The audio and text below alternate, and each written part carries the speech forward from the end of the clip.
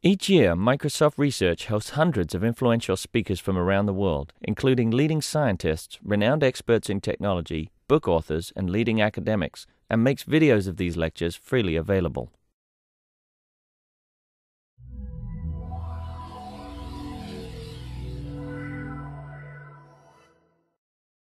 My name is Dean Castle from the University of Nebraska. I'll be talking about automated tracking of student behaviors and the iMinds project.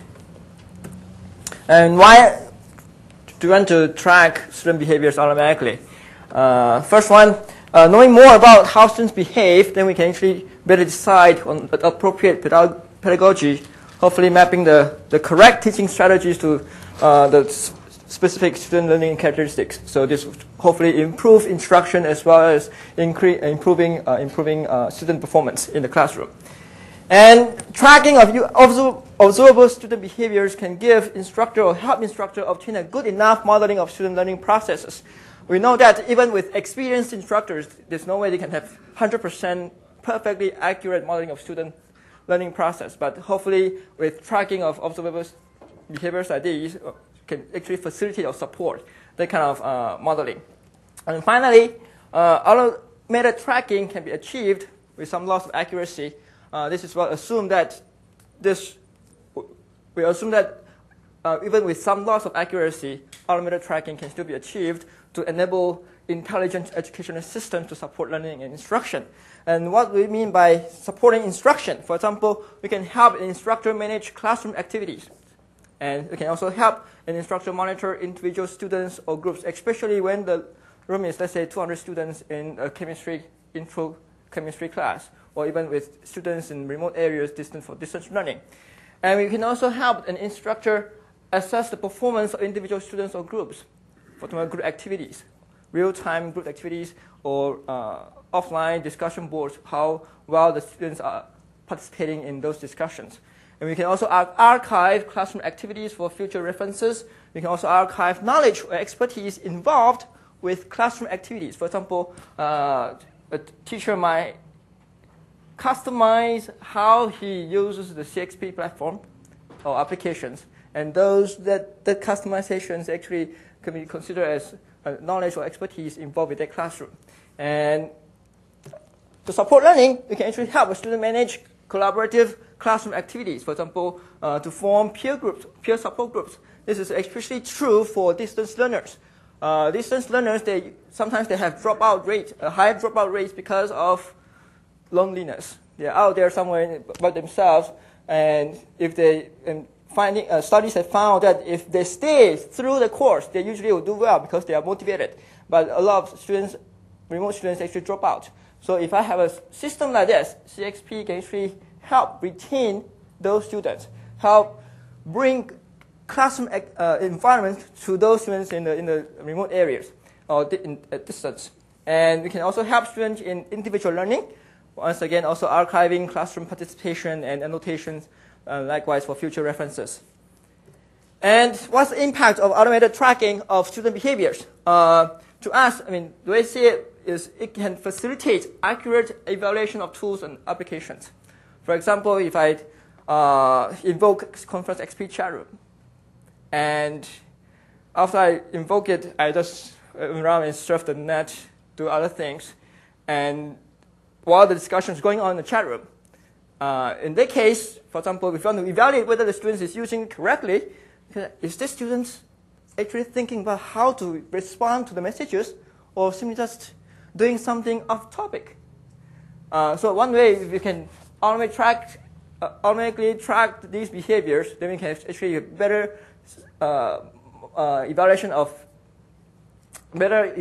evaluation of tools based on accurate tracking of how they were used. And we can also enable intelligent decision support.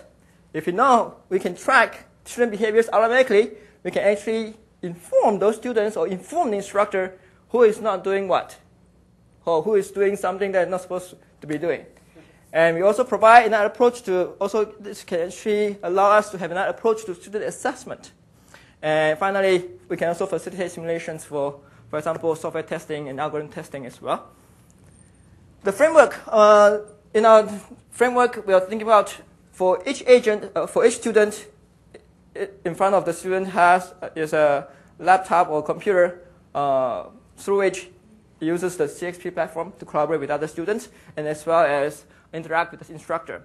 So in terms of behaviors, we look at student individual behaviors. Basically, they work on their own. They don't interact explicitly with other students. Then there's also student-instructor relationship, student-student behaviors, and also student in a group. And some students, they tend to feel very comfortable if they are working with their buddies, good friends. But if you put them in the strange group or group they're not familiar with, sometimes they do tense up and not perform well. And also, we can actually also track group behaviors, group instructor behaviors, and group-to-group behaviors as well. And what attributes the model? We look for key performance indicators for learning in the literature. And for example, motivation, self-efficacy, learning styles, communication skills and styles, interests, prior knowledge ability refers to, for example, problem-solving ability, learning ability, some logical reasoning ability as well. And then resourcefulness and leadership. These two are usually reported as the two most important indicators in the literature in terms of predicting how they will learn in the classroom. So motivation and self-efficacy.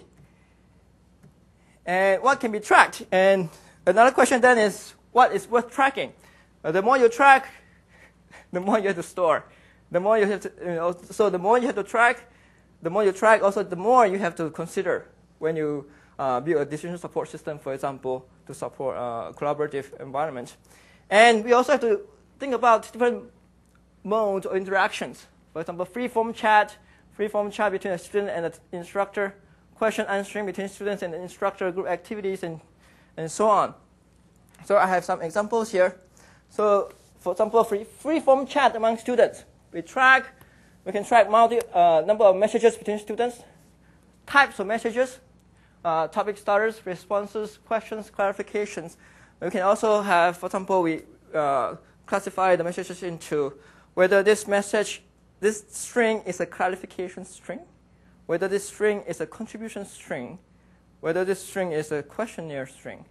And we also track message threads, how they theme together, message keywords, response times, number of chat forums participated and participated concurrently, and so on. And we also have for this mode, question answering. We also look at number of questions asked, types of questions. For example, you may want to view that a how question is more important than a what question. So quality of the questions, keyword matching in terms of relevance. And also, for example, if an instructor discards your questions, so maybe your questions are not that good. But if instructor answers your questions, then probably your questions are worthwhile to be discussed in the classroom. And there's question threads, question keywords, and response time as well. And shared digital whiteboard among students. We are actually looking into, because we are looking at a whiteboard controlled by a token. So whoever if token is not seized, then everybody can contribute to the whiteboard at the same time. But if somebody seizes the token, then that person is the only one who can write on the whiteboard. And then you can release the token. And so we can actually use that. This mode allows us to track the amount of time tokens seized, number of objects drawn, types of objects drawn, and for example, quality of objects drawn. Let's say you always, whatever object you contribute to the whiteboard would get deleted or erased by your other students in the discussion. That means maybe the quality of the object is not that good. Also, number of edits made. Your edits hopefully is accepted or discarded, modified, and the response time as well. And this is just, we are not doing anything in this area, but just some possible attributes we can track for audio-video content mode. And then, once we have that tracked data, we have to map it to the attribute. Just now, for example, motivation, self-efficacy, learning styles. We'll give you some examples here. So behavior attribute mapping. So motivation value of a student S is proportional to, let's say, quick response time by S in various modes. So if a student responds to the discussion very timely, very quickly, the student is considered to be motivated. and number of questions asked by S to the instructor in the session, number of topics started by S. So if the student initiates a lot of discussions in the forum, hey, this student probably has a higher motivation than other students. And number of messages by S in response to other messages as well. So this is one way. Of course, as you have more and more mode, and you have different equations or different combinations of these. And of course, also for different types of situations, for example, for K-12 students, your motivation value and measurement might be based on different data compared to high school or college kids. For the S response time that you're talking about, is there any measure or any weighting for quality of response? Yes. Okay. Yes. This. Yeah, we try to put this in somewhat another attribute. So we'll see over here. I think not here yet. So for self-efficacy, it could be inversely proportional to the questions asked by S to the instructor in a session. Because usually, for example, we say students who with low self-efficacy because of low confidence in its own ability would tend to be shy in terms of asking questions. So probably the number of questions will be low. And also number of authoritative actions, for example, ratio of edit to others' input over the editing's own input. So it's like, hey, I'm good. Whatever you say, this is not right, I'll edit it. So this is authoritative actions. So we can usually use this to measure, to approximate self-efficacy in a student. And we also have some leadership value, for example, of a student S is proportional to the number of edits made by S during a whiteboard discussion, number of tokens seized by S during whiteboard discussion, and then released without prompting from other students. So see, because it's different. If you hog the discussion and other participants are, please release your token, then probably you're not a good leader. But here, if you seize and then you release without prompting, maybe a sign of good leadership. And then, for example, number of messages by S during a free-form chat that occur near the end of a message thread, which could be wrapping up the discussion. And we also definitely have to look at the quality, the content of the message as well. And also, if the student asks questions on behalf of the group to the instructor, then we can also see that as a leader. So we have all these examples, and we have started combining them into in terms of from behavior data to attribute mapping. So we are doing this. Not finished yet. It's still ongoing work. Now, what is IMIND? IMIND stands for Intelligent Multi-Agent Infrastructure for Distributed Systems in Education. We couldn't fit the E in there, but because it's just IMIND, it sounds good enough. And it was originally funded by the National Center NSITE at University of Nebraska, 2002. And the overarching goal, very simple, but it was very ambitious too, very vague as well, to help teachers teach better and to help students learn better. So it's very vague how, I don't know. And the underlying approach, however, is to use multi-agent intelligence, because my research area is multi-agent systems, and especially multi-agent systems that learn how to improve their performance over time. And the original implementation is in Java. And so this framework is a group of interacting agents performing tasks for their peer users, so teacher agent, student agent, and group agent. The group agent is available in the Java version, but still uncertain in the CXP version because we could not find a place to spawn the group agent to run around by themselves without a user. So we're thinking about how to do that elegantly. So this is just a diagram. So students interacting with their individual student agents. The instructor has a teacher agent. And the student agent would talk about themselves, to discuss. The students would discuss, to collaborate through the agents, basically CXP applications. And they can also ask questions of the instructor. And then if they form a group agent will be spawned to take care of that group and will go away once the group is dissolved, and so on. So this is our IMIND framework. And a teacher agent is responsible for disseminating information streams for the teacher to student agents, maintaining profiles of all students, and through their profiles, assessing the progress and participation of different students. It also ranks and filters the questions asked by students. and also manages the progress of the classroom session. What do we mean by question ranking? So it also learns how to rank questions. So in the beginning, if let's say students ask questions, and let's say 20 questions in the span of 5 minutes, and based on parsing and keyword matching and heuristics, the agent actually ranks them. This is the better score. This is the best question all the way down to worst question. And so the teacher can actually choose to answer them. And through this action, the agent actually performs reinforcement learning. So the teacher, if the teacher chooses to answer a question that is ranked low, that means the agent thinks, I must have done something wrong. This is actually a good question, but I ranked it low. So I have to penalize the rules or weights that give it a low score to begin with, and reward those that given it a high score, and so on. So this allows us to actually learn new keywords. When we learn new keywords, we also adjust keyword weight. In the Java version, we also have rules, but we haven't imported them all weighting over here yet. So we are looking for rules as well. And then also, the teacher agent also provides a virtual classroom, computes statistics on students, displays them, and alerts teacher on problematic students or groups. I'll show you some snapshots after, later on.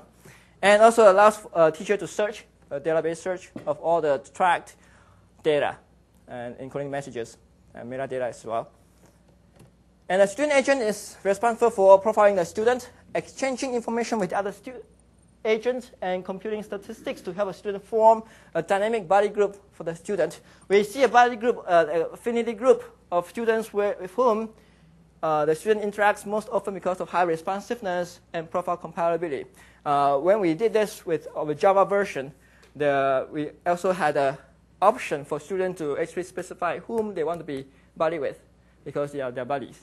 They want them to be in there, even though they said, well, they never answered any questions I asked, but I want them to be in a buddy group. And so, because ultimately we were looking at this as if you apply this to distance learning, distance learners, they don't have contact with students, maybe with their peers. This would be a good matchmaking system. And we also compute buddy group statistics, trend analysis, together with basic statistics for everybody in 13 attributes. For example, we have self-dialogue improvement. That is, what's the percentage of contribution to the topic that you started, compared to other dialogue improvement, how much you contribute to other topics started by other students. We also have DB search, to keyword-based metadata search for all messages and so on. And in terms of capabilities, in February 2006, we have question answering, buddy group, group chat, video manager, and video manager plus. And question answering manages question answer pairs between students and teacher, parses question keywords for tracking, and you score them automatically. And scoring is also learned over time to adapt to changing classroom conditions, so learn new keywords. And also the teacher can actually enter keywords to begin with. I should remember back in 2003 when we had a Java version test, the instructor, we did it in the class teaching GIS topics. And the instructor actually entered a bunch of keywords. And he said, I don't know the weights. So he put some arbitrary weights in there. But as the lecture went on, he started picking questions. And at the end, he said, hey, now the knowledge is now learned by the system. He went back and said, yeah, even though he did not know explicitly beforehand what weights to be given to the keywords, afterwards, through his actions answering questions, discarding questions, real time, he found out that weight. So that was good. And buddy group allows chatting between students for collaboration, stores dialogues as themed message, trees for classroom support, and provides also a statistics module so students can see how well they are doing, and also group support. And group chat, this is a good experience actually. We released it with CXP version 3.2. At that time, it was a very good learning experience for us to go through something like this. The testing, actually making sure it actually works correctly. and later on we do something else. We actually put on a website now, so release the software that way. Allows the user to manage several group discussions at once, and the user only gets to see messages from the groups that he or she joins. So you can, if you're interested in the group that discusses KU basketball, my alma mater is Kansas Jayhawks, so or Nebraska football. So you can actually join two groups, and so you get to see the message from the two groups. So participants who are not interested in Nebraska football, you can subscribe only to KU basketball. We'll get to see only messages from that group. And then Video Manager allows teachers to choose which streams are viewed by users. So this design was such that everybody has assume everybody has a webcam, and videos are being streamed and multicast, but the teacher has the control to choose, oh, I think this guy has something to say. Let me channel the stream to everybody, so everybody gets to see. Or this guy, or otherwise you don't allow them to be broadcast. To be viewed. The streams are still being broadcast. And also allow students to request that the video streams be shown. And then we also have a Video Manager Plus. We actually stop at the sender, work on the sender side to allow teachers to actually block video streams from being broadcast. So this cuts down bandwidth usage. So that was our IMICE 1.0 capabilities back in February 2006. And then we continue with IMICE 2.x capabilities, because we have 2.0, 2.1, things like that. We have improved question answering, improved body group, and we have new functionalities, for example, database search, virtual classroom, stat chart, and it was released May 2006, and since has been used by Bellevue University, because actually we were working very hard trying to get this ready for Bellevue University. It's the second largest online university in the country after Phoenix. And too bad they use only one capability, because the instructor said, hey, I don't care about those, I just want to do this one. So they use, I think, only question answering. But he loved it. After the first course in the summer, now he's using it for fall now. So we hopefully we'll get more people to use it. And that's built on top of Conference XP? Yes. So they're using just one capability inside of Conference XP? Yes. Fascinating.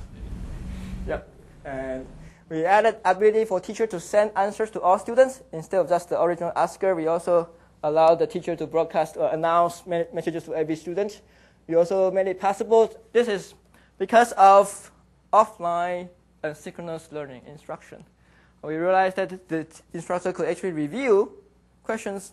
Oh, I thought this was a bad question during the class. Now, I think it's a good question. I can promote it back to the question list and answer it. So this is from our working actually real-world deployment and found out all these nice things to have. So we keep adding features to it. And body chat is a name change from body group. And we have two types of relations. One is symmetric. If A is B's body, then B must be A's body as well. Also another one, this allows the student to be unfaithful to his body group, to go out and scout out new collaboration partners, can actually kind of eavesdrop on the other group's discussion. And he thinks, oh, this is actually very good. They are very responsive. Let me jump to that group, things like that. And so this also, we introduce the maximum number of bodies. So this allows the teacher, the instructor, to say, okay, form groups no more than 10 people each. So things like that. So it's limited. And we have DB search, provides queries based on all message data. And we also have message trees for each message, so we can also display. Click on one, boom, boom, boom, boom, all the messages come behind after it. And we also allow users to search for participants and their messages, so you can provide search for body group membership as well. And the virtual classroom provides a one-stop overview of the classroom for teacher. Shows all messages sent and topics started for a specified number of sessions. Also shows color-coded statistics, so alert. It has two views. We can actually provide the statistics by students, also statistics by the each body group. And stat chart allows teacher to review the value of a specific statistic for all students, and also allows the teacher to view the value of all statistics for a specific student. And then IMIS 3.0 capabilities. This is recent work. We just froze the code November 1st, just a couple of days ago. We received from LD Miller, also one of the students working on this project. And we implemented parametric general multicast PGN protocol. We also significantly improved the database design. We have a straightforward merge capability, improved the DB search stat chart. We also have a structured chat capability. We replaced UDP networking stack with PGM, and we did a preliminary test with 6. Actually, we did it with one time with 6 laptops in the going up 3 floors of wireless network, 3 floors of building, and also one time with 34 laptops in another building. And it's 99%, but we do encounter some latency problem because of the recovery. We'll talk about this later. We also provide late join support, automatically retrieves messages that have been sent before. So if you come to the venue late, and then once you joined, the messages that have been going on before your arrival will be sent to you. And so this works pretty okay. And database was vastly changed and reorganized to allow for more tracking. We added a classroom perspective. In the beginning, we only had a session perspective. So for each session, we track the following things. And now we have a classroom. A classroom may consist of multiple sessions. And a student may belong to multiple classrooms. So it can track a student's behavior in different classrooms as well. Because some students may be very, very motivated in math class, but might be very, very unmotivated in, let's say, physics class. And so you can track that. Keyword tracking over time to see how topics fluctuate, and body group management actions, so they can actually see how they change their bodies over time for different classes and so on. And merged capability, we call it because we combine all capabilities into one, so allow sharing of data between capabilities. This allows to track what a single student is doing better. We also basically we moved all capabilities into distinct forms, and then forms are selectable when the user starts the capability. And so that's merge. And then for DB search, we split it into 2 versions because we want to protect. Basically, we want to prevent this from happening. Some users probably they'll just they try to, let's say they join one group, but they kind of scavenge and try to find all what other groups are doing. So we want to protect that. So they cannot look for messages or search messages from other users that are not in their body group. And the teacher version retains all functionality. And stat chart, we modified it to allow teachers to chat each statistics for the body group instead of just for all users. And structured chat, similar to body chat, except groups are assigned by teachers. For some teachers, usually say, hey, I don't want the students to go through this group formation in the class because it takes at least 5 minutes. Giggling and smiling and laughing and running around. I just want to, before the class starts, I set it up. And then when I announce it, they know they can only go to talk to those students in the body group. And in terms of track data, pre 3.0, we have these things. And some of them, this is a concise representation. We track actually more than that, more than these. And then for 3.0, we added classroom view, structure groups view, body group management view. And we also timestamp the keywords. And then 3.x is to be added, keywords for body chat, keywords per user. Agents beliefs tracks over time. Because the student agent will model its user, whether it's a responsible user or a motivated user, a user with high leadership, things like that. So this will be tracked, so see how the students perform over time. And UI interactions, offline messages between users, and statistics, and so on. So there's still a lot of things to do. And here are some IMIS examples. This is a structured group chat. So this actually, it took place. This actually took place. And so you can see this is the message they see, and then you can respond to, and then you can send. And then this have a question answering. So as a teacher, I see this in the class, so they ask questions. And I was able to do this to, so some questions, for example, some students said, I don't want to ask stupid questions, but I do have questions. So they don't want to ask in the class in front of everybody. So this is a very good thing for them. But when I open up this for everybody to use, when they have laptops on the desk, some of them actually start abusing the system by surfing the net and things like that. And then this is database search. We can actually have, for example, session number, from which session to which session, the score, the message ranking, receive time, and things like that, answer received, discard. We can search for questions. We can also search for students. And this is a message tree that we have. It will pop up. If I find a message tree, I click on it. This will pop up to show the message tree, so you can actually follow the discussion, the theme discussion. And this is our virtual classroom. For example, in this case, we have 5 attributes that we are looking at. So 1, 2, 3, 4, 5. So blue means good. Red means below the thresholds. So then you set your own thresholds. The instructor gets to set their own thresholds. And so you can actually click and look further into what the student is doing. And you can check number of sessions.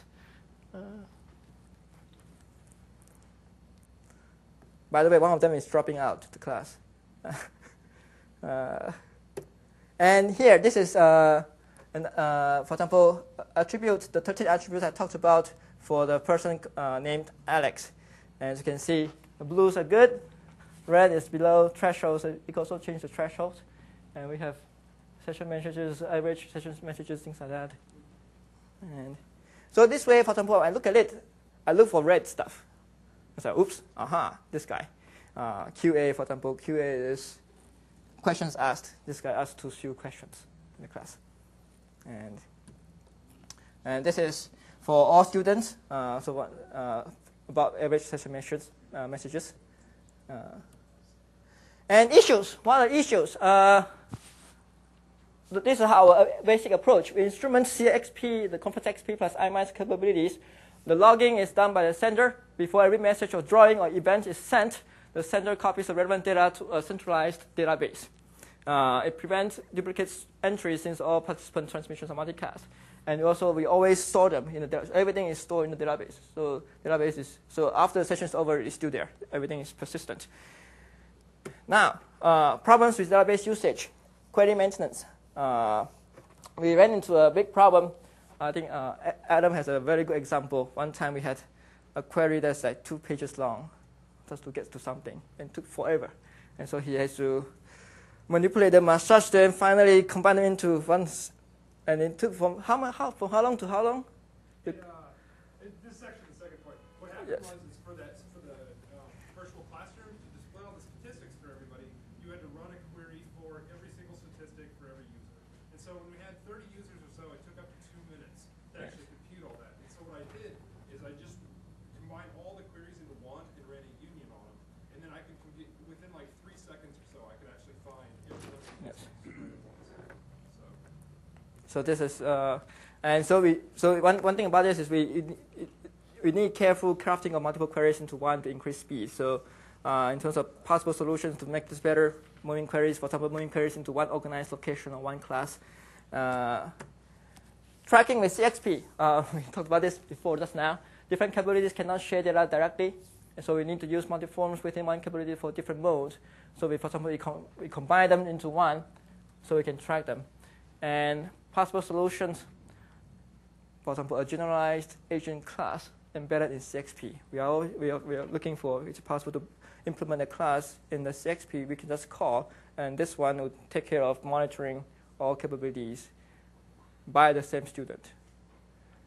We're looking for this. And we also have storyboard merging at runtime, for example, given events coming from different capabilities, merge them together and make sure that it's synced, it's sequentialized, it's ordered correctly. And then we also have this problem with off-task activity tracking. We want to be able to do some off-task activity tracking outside CXP. For example, students do other things with other applications, surfing the net, and message and chat, playing games. We would like to track these activities so we have more accurate or better measure on-task activity time spent on CXP-related activities. Possible solutions, monitor process manager for applications they run. But it's still possible that they have the browser on, but they are not doing anything with the browser. It's possible. So there's still some disadvantages. I mean, with this possible solution, we are looking into it. Wireless deployment. Current design, the database access uses TCP, which is a bad thing. And low throughput, TCP slows down its transmission rate for every lost packet, because it says, well, since I'm losing packets, let me slow down. Also, lack of reliability causes database connections to crawl to a halt. One possible solution is to use one machine to log everything, like the logger, like an archival service, a monitor, observer of the multicast. Pros, that means in terms of pros, only one database connection is required, so fewer throughput issues, but you can also run into ordering issues. Actually, for example, when we do, let me see, do I have it here?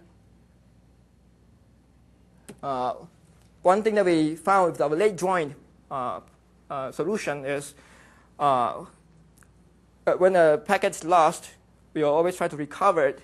And when a late join, let's say in a late join situation, when a student joins the venue late, you always try to recover the messages that had taken place before that. And because of wireless network, students got kicked out very often, at least in our classroom. So they'll late join very often as well. And that would incur many packet recovery, and they slow down. And the students are so, I mean, just like Gino said, they're very tech savvy. The first thing is they couldn't even wait for 3 seconds. They'll start complaining, "It's nothing happening, nothing happening, nothing happening." I was like, please be patient, and so we'll have to take care of this problem in wireless deployment environment. And for wireless deployment tests, presently with extra students, this is not a viable approach because it's unfair to students. Because we tested it 3-4 times with them, and every time was. I appreciate their cooperation, but it's to me painful to watch, to let them down every time, because we tested ourselves on 6 laptops, for example. We tested it, but it's nothing compared to a real test, to really stress test the system. And also, every failed test increases student apathy towards using the software, and also it's time consuming. So a popular solution, I discussed this just now with Jason, probably a simulator or a test bed. And acknowledgement, we were able to do this because of Microsoft Research Conference XP grant. Before that, it was NSITE and also the NSF grant for our Java version. And then Adam is over here. LD, these two are the workhorses of the system. They've been working very hard. Hong Jiang is my co-PI. And people at CXP team, Patrick, Jason, Chris is the former manager, and Todd. And people who help us test, Bob Riddle, he helped us test, and David Levy and Gary Christensen over at Bellevue University. He helped us quite a bit, allow us to go in there and change the setup, Conference XP and Windows XP, the account, all sorts of things. And he enjoyed it very much. And J.D. Edwards honor students I taught in my class, Nobel Kandaker, Shirley Liu, and also Dale Finkelson. We got a lot of support from him. He's the director of the IS department of our university. He basically enabled multicast for us. Very good, because usually sometimes it's not that simple. And in terms of website, you can go to csunl.edu, LKSO, CXP plus iMind, HTML, or email me. Questions? I have 2 questions for you. Okay. One question I have is, how many students do you actually have working on the Conference XP part of this? Mm-hmm. Kind of 2.5 right now. Is that kind of what it's been for this year? Because you guys seem to Yes. have accomplished quite a bit in the last year. Yes. Well, because of these two, yeah. And they do that as like graduate work type stuff, or is it done in class, or how do you get the work done? Grad work. Adam is an undergrad student, so this is undergrad research work. It's not like done in class; it's kind of done No, outside of outside. class. outside. The second question I had, with your monitoring of the students, like what applications they're running and stuff like that, do you have any concerns about privacy or? That's a problem too, because for me, the ideal solution would be forbid them to even invoke, let's say, web browser or anything. But I don't know how. I mean, that's very prohibitive. What if I do want them to go? Okay, now search the web for this thing, and then to undo the restriction. And another way of thinking is I'm thinking about is if I put them in a lab and have control over all the lab machines, I put whatever I want to put on them. I have the image, then I can actually restrict their access to other things. I know, it's privacy thing. Even with this, we told them we are tracking a lot of things. Sometimes they forgot about that. They start chatting and saying things that was like, ooh. But it's like, oh, wow. And so I told them, we are tracking your stuff. Be sensible. Just to follow up on that issue alone, the tracking. I know there's a privacy piece, but do the students seem to object to the fact that you are tracking them? No. When we did this with Java version, nobody complained. When we did this with this version, nobody complained. You've got some great students at the University of Nebraska, is all I'm going to say. They're all freshmen. Yeah. Yes, this is true. The first one was freshman. Did you have to go through any special procedures, human subjects, or anything to get Yes. We had to, for example, for the Java version, we go through the IRB approval student consent form. Since they're all freshmen, some of them actually is underage, so we have to ask the parent to sign the consent form, and they have to, if they don't agree to it, we cannot use the data. For this one, because we are still in testing form, we just ask them to test. We are not using any data. We are not going to publish any data. So we have the IRB approval, but we haven't asked them to sign anything yet. But yes, we have to go through that. Otherwise, we'll be in big trouble. Yes. And so how is this related to maybe any existing student tracking systems, like the systems where you keep their grades and everything? You mean course management system? At one point, we were talking to Blackboard when we talked about the Java version, to embed the Java version of iMinds into Blackboard. So Blackboard has a course management system. It's a course management system and publishing system. And that fell through. Didn't get anywhere. But yes, we would love to work with a course management system, and including administering quizzes, pub quizzes, tests, any kind of assessment with iMinds. We can actually, because that gives us very, very explicit data that we can track of students' learning. Because right now, the way we did our pre-test and post-test, or the testing is, we have pre-test and post-test paper form. Ask them to do it before they go through the exercises, and we take a look at what they were doing to see whether this actually helped them enhance their performance in the class. It's a lot of logging. How Yes. did you actually go from logging to the actual semantic meaning behind the actual actions? Good question. Because right now, for example, we have the semantic, the attribute, mapped from the behaviors. But the agents, for example, we don't have time to implement anything to do with it yet. We haven't incorporated decision support yet. In our Java version, yes, we have the decision support because we started from 2002, so it's a longer time for us to actually incorporate rule bases, knowledge bases, and also that component. For this one, we ran into this wireless deployment problem we have to solve first. And so hopefully once we solve that one, we can actually make use of the mapped behavior, the attribute. Because we want to, for example, one thing that when iMinds was first promoted, it was promoted as the agent, the system that can actually find the best buddies for you automatically. And we're using a lot of heuristics and teamwork behavior. That's one thing we want to put it back in for the this Conference XP version. Yes. Other questions? Thank you. Okay, thank you.